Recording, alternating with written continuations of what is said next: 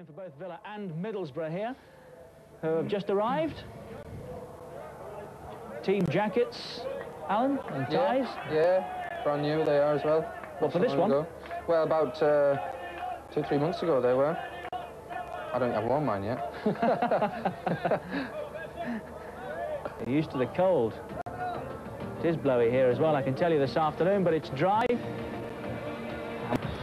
Welcome back. Let's start to get serious about our match this afternoon now. Aston Villa and Middlesbrough. One or two made the trip south. And Kerrigan, I think, was telling me he made it in 2 hours or so. I'm not sure whether he was adhering to the speed limits or not, but... After the match, the manager Lenny Lawrence admitted that his team was outplayed and outclassed, and that they now have a struggle on their hands to keep away from the foot of the table.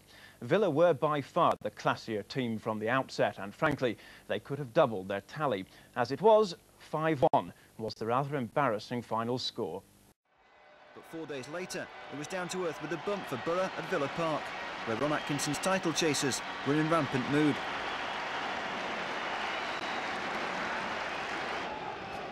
Middlesbrough can sometimes work some fairly natty routines from corners, and they have the aerial menace, of course, of Paul Wilkinson, their leading scorer.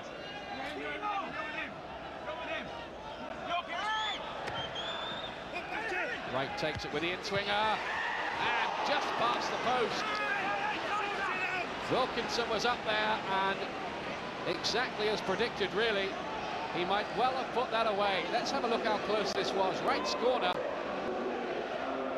Up goes Wilkinson, beats everybody, and it flashes across goal, and it just needed a touch there from John Hendry. Ooh, that really was a let-off for Villa. Still, Villa looking for the breakthrough. Earl Barrett. On to Gary Parker.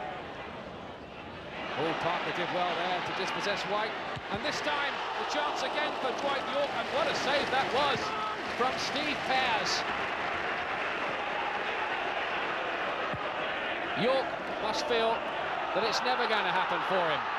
Knocked in again, this time by Dean Saunders. Gittins gets it away. But it will be interesting to have a look at the replay of that. Steve Pears was a hero for Middlesbrough there.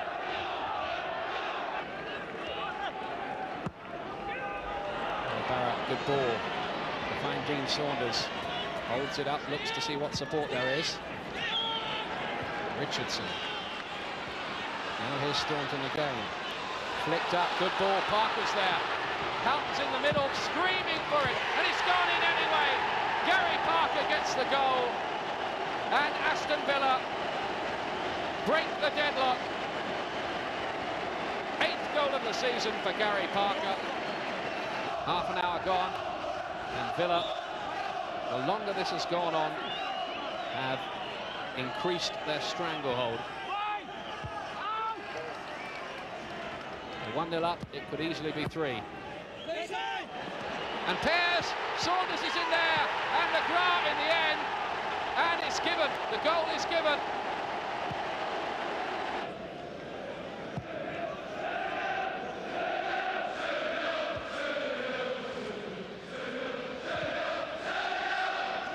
Just listen to the noise that the Aston Villa fans are making. They've had some very healthy crowds this season, quite often above the 30,000 mark. York here, Staunton going forward. Villa getting an awful lot of room. Here's Dwight York, and it looks as if it hit the post. Well, inches away from a third.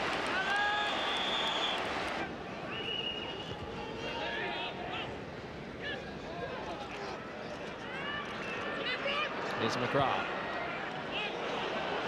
Saunders is in there, and Saunders hits the underside of the bar. Dwight York finishes it off, and Aston Villa go 3 up. Nightmare for Middlesbrough.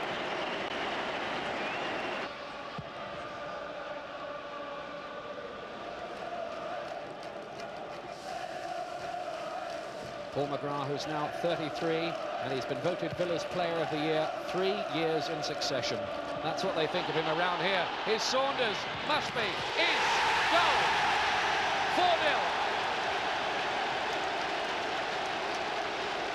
He doesn't miss those. And Middlesbrough caught napping again by this long ball. It's missed by everybody. And who was marking Dean Saunders? Pears actually got a touch on that. Parker elects to take it short this time to Staunton. And it's another one for Villa.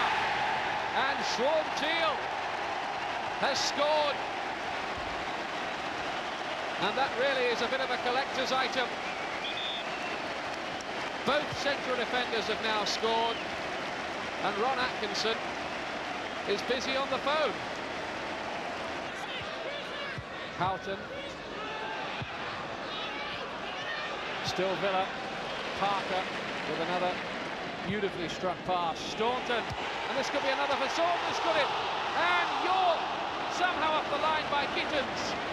Incredible escape for Middlesbrough. Staunton goes it alone. He's stopped by Peake.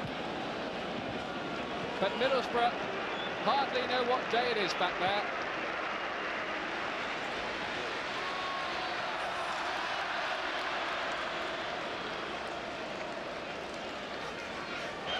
And I would think even now Lenny Lawrence might be contemplating the changes he might make for the next match. There's changes there will surely have to be. Paul McGrath comes off. Give those dodgy knees a bit of a rest. And Neil Cox gets another chance as substitute. Scored for Villa in the FA Cup tie against Bristol Rovers. He's only 21 years of age. Scunthorpe born and bred, and indeed played for that club before joining Villa. Hendry, Hignett, and that's 5-1. And at last, those loyal Middlesbrough fans have something to shout about. Nigel Spink is not happy. All goalkeepers want a clean sheet. And Villa here, for once, were just a bit sleepy. It's well pulled back, that by Hendry, and well taken by Craig Hignett for his third Middlesbrough goal. All of them scored away from home so far. Borough had found Villa. Oh, what a way to go top of the league, at least for today. Middlesbrough have to come to terms with the loss of their early season status. They're pinned a little too close to the relegation zone for comfort.